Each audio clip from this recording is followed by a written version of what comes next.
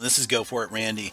What you're looking at here is the New York skyline, and the question of the day is, where's the curvature? Okay, because I don't see any curve out there. Do you see a curve out there?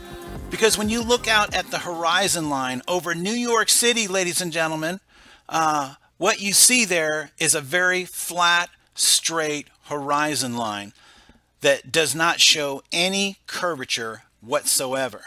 So what you're looking at here is a photograph from up at, I don't know what the altitude is here, but it clearly is up on top of one of the tallest buildings. And it clearly shows the horizon line there is perfectly flat and level. That's because the Earth is level at sea level. And the definition of level is, ladies and gentlemen, if you didn't know what the definition of level is, it's a straight line that is parallel to the horizon line. So that is the definition of level. So level equals flat. And you clearly can see in this photograph here that the horizon line in the distance over New York City here in the United States is completely flat and level, just like they say. So we're going to look at the numbers, ladies and gentlemen, because we have to take a look at the curvature numbers. So let's look at a curvature chart to find out exactly how much curvature should be across that scene that you're looking at right there.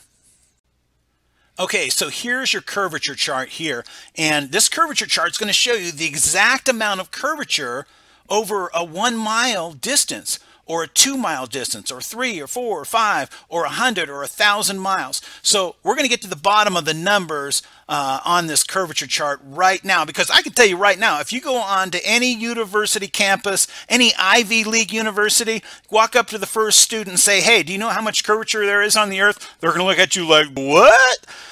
Don't ask such difficult questions before noon, man. So here's the numbers right here. So in the first mile, if you go across the column there, it says in the inches column there, it curves 8 inches in the first mile. So not very much. But then what happens is you have to square the mile in the second mile. So in the second mile there, if you go over to that inches column, it curves 32 inches, okay, in 2 miles.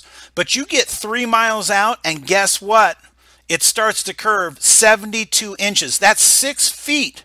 Okay, so just 3 miles away, there should be 6 feet of curvature. So an average man who's 6 feet tall walks away 3 miles, he should be out of sight. He should be over the curve. You should not be able to see a man 6 feet tall if he walks 3 miles away from you.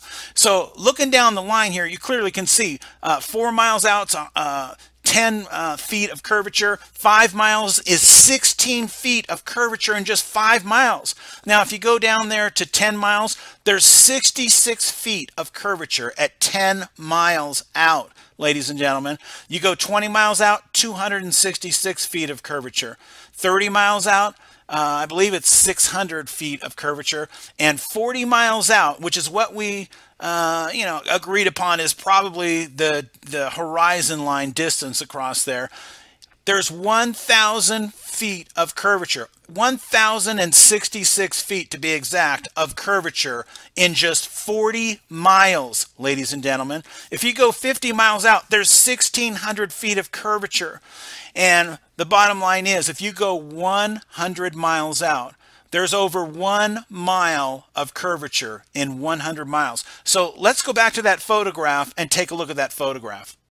So there's the New York skyline. Now, ladies and gentlemen, 40 miles across. Does that sound like a pretty fair estimate?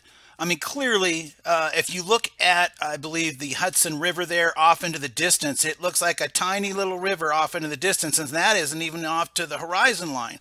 So what you're looking at here, ladies and gentlemen, is about 40 miles. 40 miles is over 1,066 feet of curvature. Do you see a 1,000 foot curve there, ladies and gentlemen? Look at that line that's parallel to the horizon there, which is the definition of level. Okay, so clearly this shows you that the horizon line over New York City is perfectly flat and level because Earth is level at sea level. Now, they have tricks that they use to distort the view of Earth from above, and it's called a GoPro camera. This is what happens when you use a GoPro camera. See that? Look at the curvature there, ladies. And see that? It's a curve. Okay, it's a curve. But again, this is New York City here, and you clearly can see the rivers there and so forth. You can look at the bar there. Look at the curve in the ladder that's going up there. Okay, there's a curve in the ladder. Okay, ladies and gentlemen, a GoPro camera has a fisheye lens, which distorts the reality that we live in when you're looking in a downward motion. Now, if you're looking off into the distance, it looks perfectly straight. But when you get up and you angle the camera downward like this is right here, it tends to make the whole earth look curved. And it doesn't matter if you're up 100 feet or 500 feet or 25,000 miles away from Earth. If you could possibly get 25,000 miles away from Earth with a GoPro camera, it's going to distort the reality and make it look like it is curved when there is no curve. Ladies and gentlemen, I don't know what to tell you other than the earth is level at sea level, and they put everything out into the open. The people, the powers that be that run this place have been telling you all along with words and symbols and numbers and all kinds of things, photographs, movies, everything is all out in the public eye. They've been telling you the earth is level at sea level forever. What they didn't tell you is the true definition of level. A straight line that is flat and parallel